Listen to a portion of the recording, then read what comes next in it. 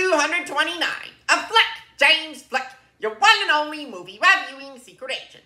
Today, I will be reviewing an action thriller film that came out in 2002 that is directed by Doug Liman, and that stars Matt Damon, Franka Potente, and Tim Dutton, and that movie is the Bourne Identity.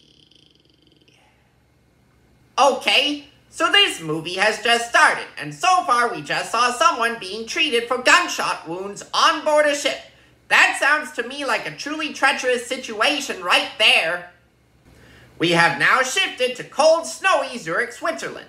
And we are also really seeing our main character, Jason Bourne, who, just so that you know, is played by Matt Damon. My, is Jason Bourne currently having to be on the run. Let's just hope that he can escape his pursuers. Well, Jason Bourne wound up making a lucky escape, thank goodness. Now he is in a car with Marie Kreutz, a secondary character played by Franka Potente. Paris, France is where we have now shifted to. Ooh la la. Furthermore, Jason Bourne is contacting a hotel there through the phone and inquiring about some names on his passports. Wow! We just witnessed some pretty intense gunfire action, and Jason Bourne is also throwing some punches at his enemies. Jason Bourne is doing some pretty dangerous driving from what we are seeing. Fortunately, I have some people in my family who can do much safer driving than that. Jason Bourne just took a phone call in a phone booth.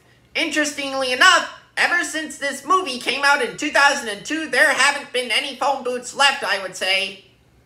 Now he is out at the French countryside at the house of Marie Kreutz's friend Eamon, who is played by Tim Dutton. That was quite the fiery explosion that we just saw, but luckily Jason Bourne was lucky enough to get away from it before it happened. We are now seeing flashbacks from Jason Bourne's past, and some of which involved him having a gun in his hand. Man, Jason Bourne is pretty deadly when he has got a gun, and he is also good at dodging flying bullets as well. As we get closer to the end of this movie, Jason Bourne and Marie Kreutz have now reunited, and all is well for both of them after all that mayhem that they endured. Overall, The Bourne Identity is an action-packed thriller that is exciting but also violent. Join me next time when I review Raiders of the Lost Ark. I'm Flick, James Flick, your one and only movie reviewing secret agent out there.